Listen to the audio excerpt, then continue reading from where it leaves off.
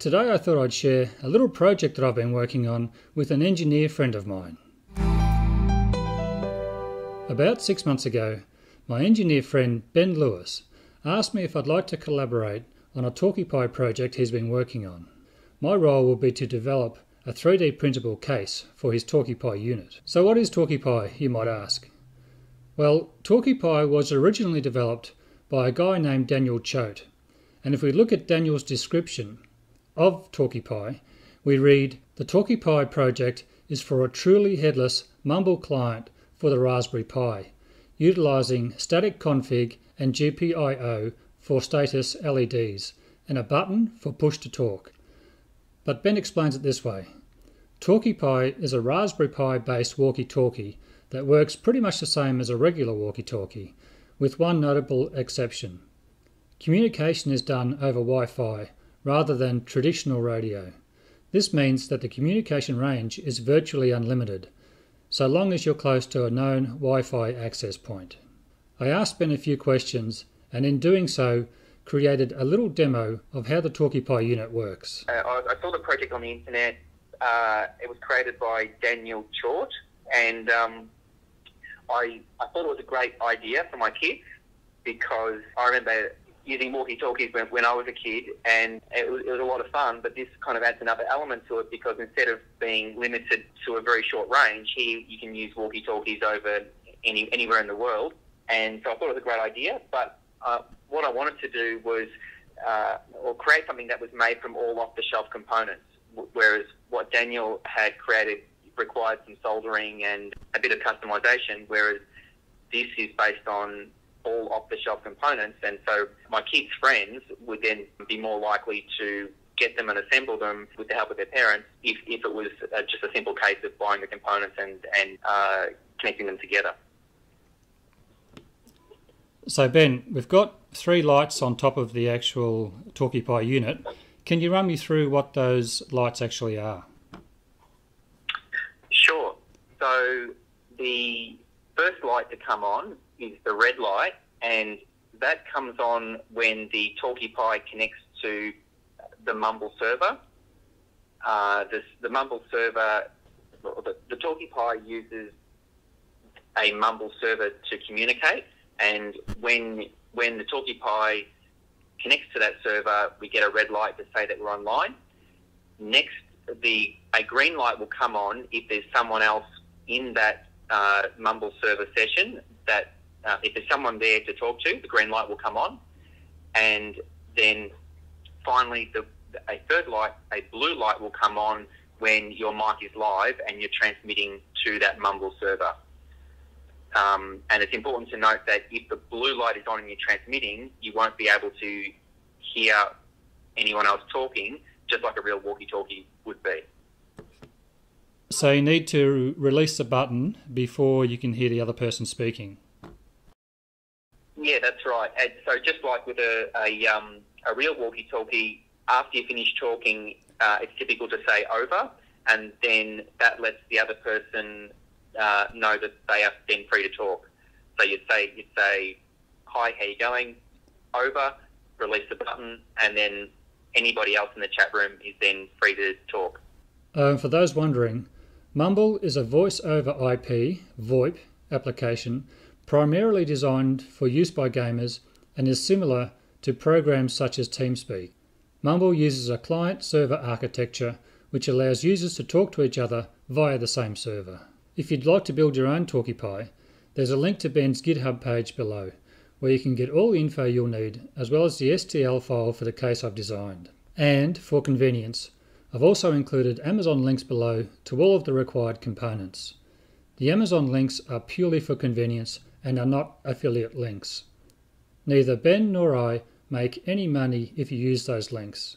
In the case of the links below, I've used Amazon Australia links, as I wanted to make sure the components were available on the Amazon Australia site, figuring that if they were readily available here, they'd be easily available on the Amazon US or Europe sites, as we tend to have a more limited selection of products here than overseas. Looking at the pricing on these components, it works out to around $50 Australian per unit, which converts to roughly $36 US to build a TalkiePi.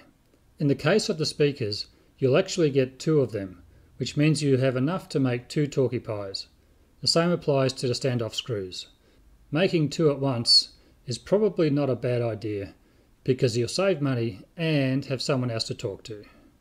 What's unique about Ben's TalkiePi implementation is that he sources every necessary component and brings them all together in one easy-to-assemble package, without the need for soldering or wiring. So what did I do? My part was to design a simple, functional and easy-to-assemble case to complete the project. I had free rein to design the case however I liked. That sounds simple enough, but when you break it down, there are quite a few limitations I ended up imposing on myself. I had to come up with a way of pressing the onboard button inside the unit without requiring additional pieces or parts. I had to come up with a simple way of displaying the onboard notification LEDs on the outside of the case. The case design also needed to have tight fit openings for the micro SD card and USB power outlet. It needed to have an opening for the onboard microphone and a way of seeing the boot LED on the circuit board, as well as some cooling slots. It also had to be compact, have a press fit assembly, and be able to be printed easily and without the need for any supports. For the button, I ended up settling on this design. The button is part of the lid and flexes to press the circuit board button below. This works quite nicely as there is minimal flex needed to press the button, and also provides good tactile feedback of the button press action below. For the LEDs, I came up with this tapering hole design. Each hole leads directly down to each colour LED, and the LED light bounces up the shaft. This works surprisingly well. The light is easily visible, and each colour nicely separated. This design also has the benefit of being one piece with the lid. For the interior of the base, I designed the geometry to grip the components whilst still allowing easy assembly. And to lock it all together, a single self-tapper screw hole has been designed into the base of the unit. So what problems did I have, and what lessons did I learn? As you can see here, it took many iterations to get it to this stage of development. Most of the iterations were making small adjustments to geometry and placement to give the button press a good feel and consistent operation, and creating optimal visibility for the onboard LEDs. But there was one issue that drove me crazy. No matter what adjustments I made to my 3D file, the gap at the bottom of the case was always uneven. I shaved bits off here and tweaks there, but nothing I did solved the problem. In 3D space, everything looked perfect, but after printing, the gap was still uneven and tight at one end.